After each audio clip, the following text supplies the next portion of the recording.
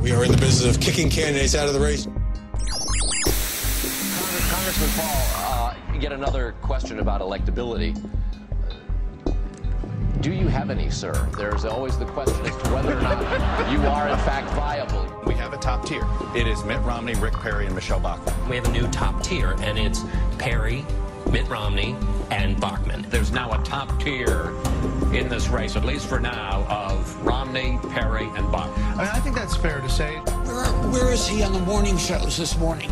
Where are all the stories analyzing what it means that Ron Paul essentially tied for first place at Ames? And what the reason that he's essentially being ignored is? The media doesn't believe that Ron Paul has a hoot and hell's chance of winning the Iowa caucuses, winning the Republican nomination, or winning the presidency. So we're going to ignore it. The one thing Donald Trump has ever been right about is that he's unelectable. Is Ron Paul being ignored by the media? 97% of you said yes, he is. 3% said no.